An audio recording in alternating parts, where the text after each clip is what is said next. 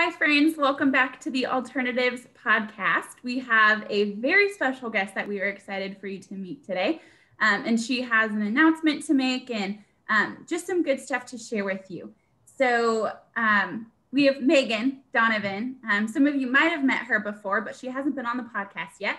She is the president of our board of directors, and it's just such a blessing to AMC and just the wisdom she offers, the leadership she offers.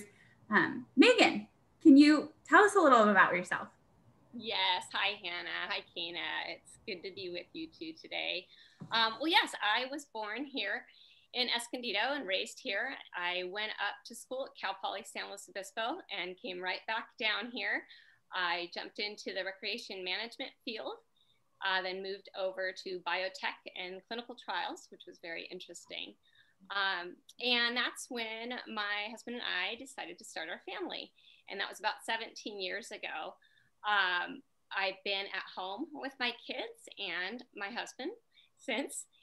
We've been doing a partial homeschool program, like a hybrid program that's worked really well for us. And then, yeah, just this past year or so, 10 months, we've been in lockdown, the five of us with our two large dogs. And it's absolutely God's daily mercy carrying us through. But actually, there have been a lot of blessings this past year, too, with my teenagers and husband. It's like a party every night here at 10:30 p.m. Everybody comes to life, and it's been a lot of Poly dorm days. Great. Well, thank you, Megan, for telling a little bit personally about yourself. It's always fun to hear that side of things. So then why did you decide to become a part of Alternatives? Yeah, well, when I came back from school in 1999, I had some experience in grant writing and fundraising and was really eager to volunteer and put some of that to work. So I reached out to Alternatives to see if I could help to volunteer in some capacity. And I've stayed ever since. I just so appreciate what Alternatives is to our community, the practical hope and the help they give to those who are in need. And also just the staff, the volunteers. It's like a family, a second family to me for sure. So it's been definitely more of a blessing to me, I think, than I've been to them. One thing that actually stands out was back in 1999, I worked with one of our nurses who's still there on an STD grant proposal, and it did not get funded, but it's been pretty cool to see that in God's timing, that program was funded and started so many years later. So it's been neat to see the patience and God's perfect timing in that. That's great. Thanks for sharing some of that history, because I think sometimes we don't get to hear that, or we don't know the background, but the history is great to hear and then see how things happen in the right timing. So thanks for that. Well, for our listeners who haven't heard yet, would you be willing to share the announcement that we made last month? Yes, so we are in a season of transition at Alternatives. After 10 years of faithful and phenomenal service, our very well-loved CEO, Tammy DeArmas, stepped down. And I mentioned in a previous email that I sent out, it's just with mixed feelings. Like, we are so grateful for her incredible legacy that she leaves for us all, the work she's done for us. And we're very sad to see her move on as well. It's just bittersweet in ways. Great. Well, thank you.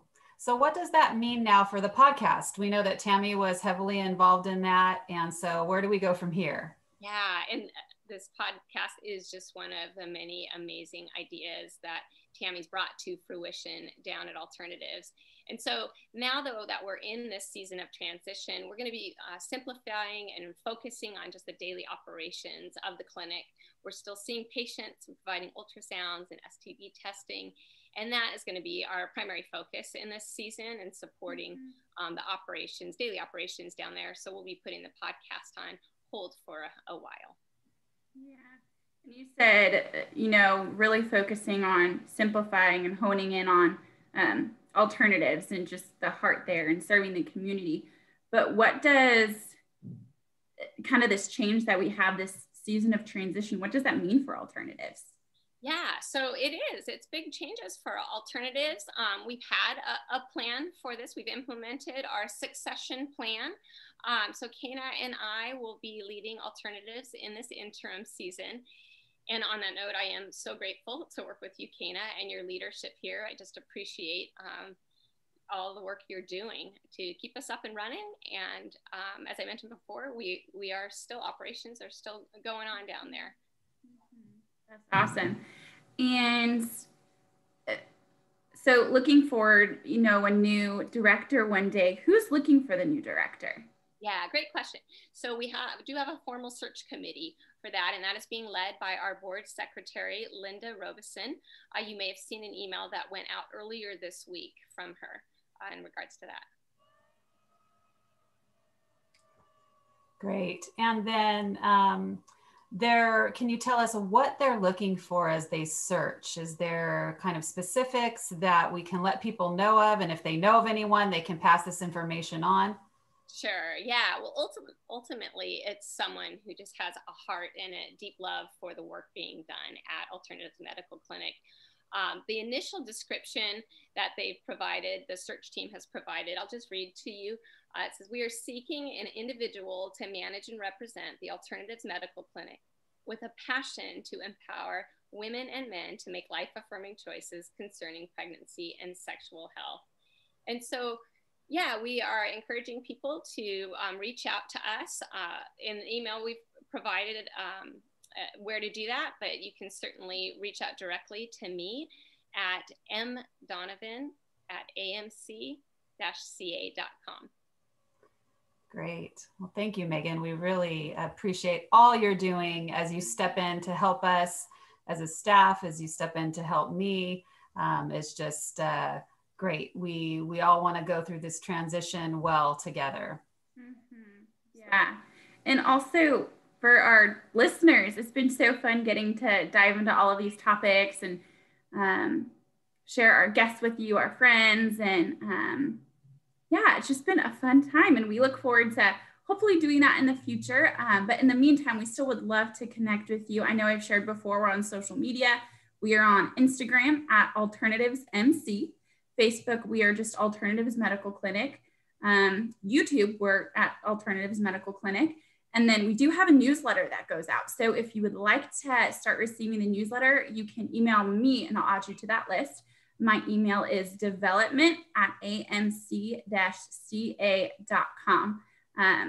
Thank you guys for just being a part of this journey with us. It's been so fun. And thank you, Megan, for your leadership and all of this and just your heart behind what you do and just your heart for the men and the women that we serve. What a blessing that is. So thank you for that. And our listeners, we look forward to talking to you in the future and hope to connect with you online. Talk to you later.